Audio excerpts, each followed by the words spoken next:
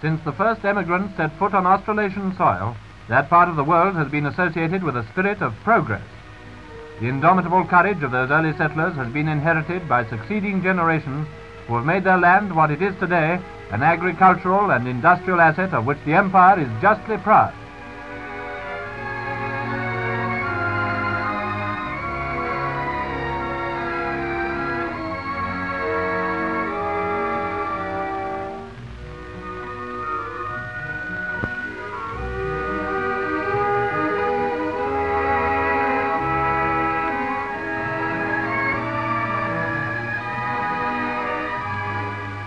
There are, of course, many fine cities in this part of the world, of which Sydney, here viewed from the air, is perhaps the most famous.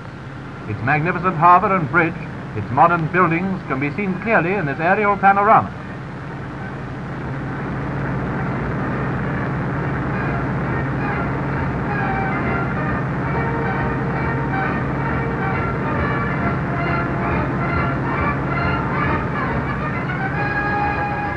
Every year, from farms and sheep stations near and far, comes the cream of Australian livestock in competition the one with the other to the annual Sydney show.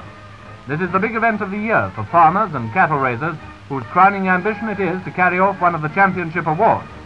With such aristocrats as these competing, it can be no easy task for the judges to make their decisions.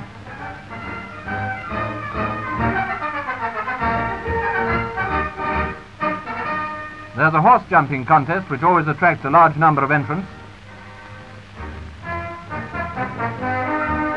Some, however, come to grief. It all seems to bear out the old saying, you can lead a horse to water, but you can't make him jump.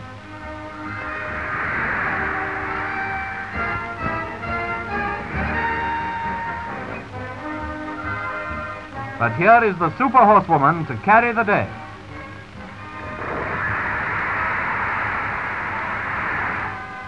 Representing Australia's wealth, an array of Merinos that any farmer would be proud to own.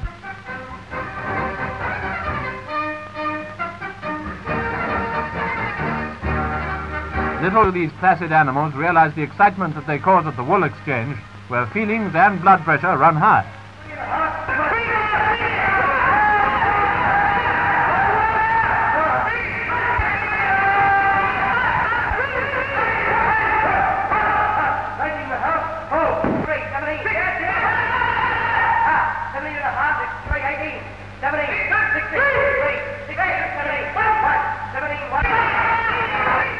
But although wool forms the greater part of Australia's wealth, her magnificent natural resources make it possible to carry on a widely varying number of industrial activities.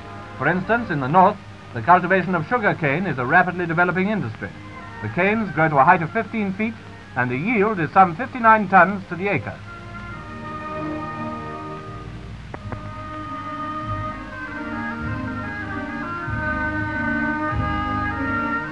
The method of transport may seem a little primitive, but up here in the far north, the horse is still paramount.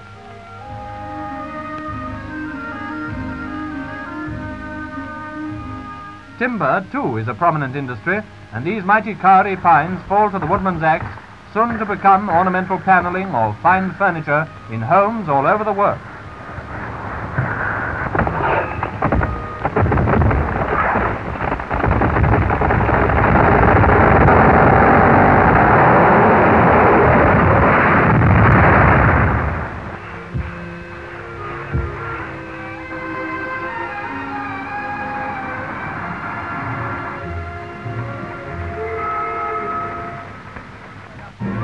The Empire Mills at Kalgoorlie. Modern mining machinery is at work to bring forth gold and wealth from the earth.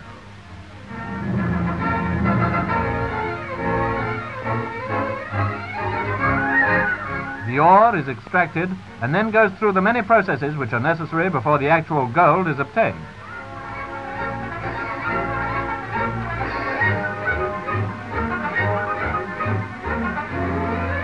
Here it is being chemically treated. In this oozing mixture is hidden wealth, which after smelting emerges as bricks of gold worth 5,000 pounds apiece.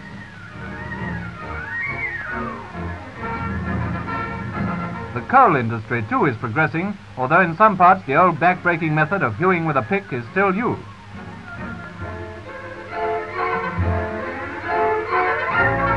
Most of the mines have up-to-date equipment, like this travelling saw, for instance, which is used for undercutting.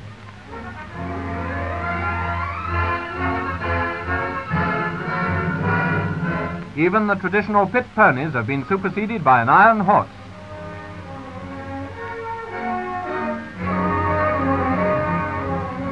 The value of steel today need hardly be stressed, used as it is for purposes too numerous to mention.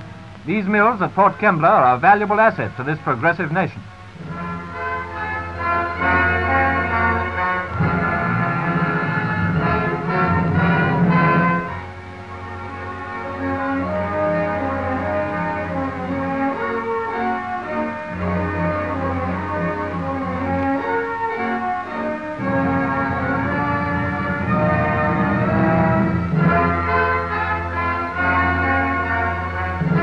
We've seen Australians at work, but they also play hard.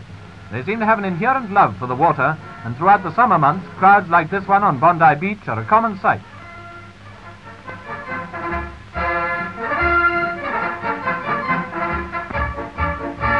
The mighty rollers, while providing an abundance of thrills for aquatic adepts, can be a menace to the not-so-expert swimmer.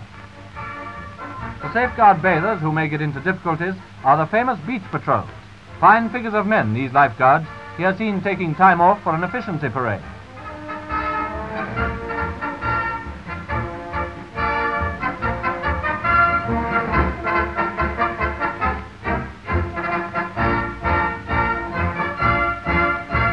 A favourite pastime with these aquatic Adonises is surfboat racing.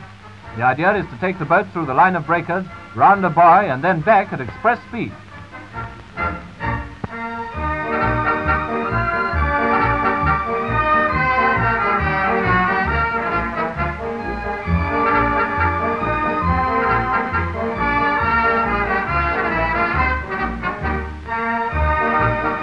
No, it's not as easy as it sounds.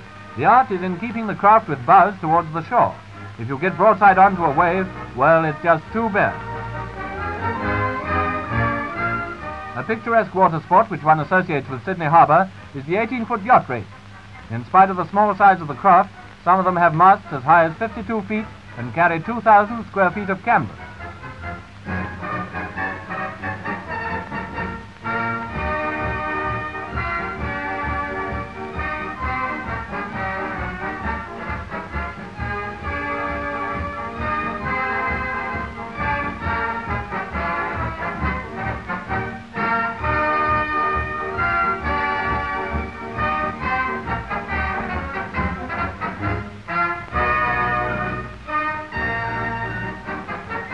These races provide one of the greatest sporting thrills possible, where the slightest error of judgment may mean a capsize.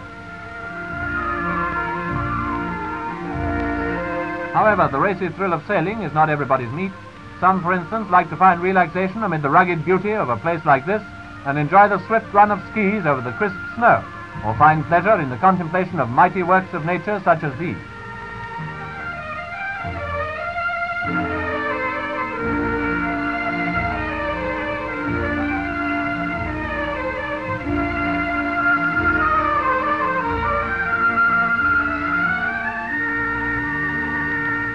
So with this scene of majestic mountain grandeur before our eyes, we say kia ora to the Antipodes.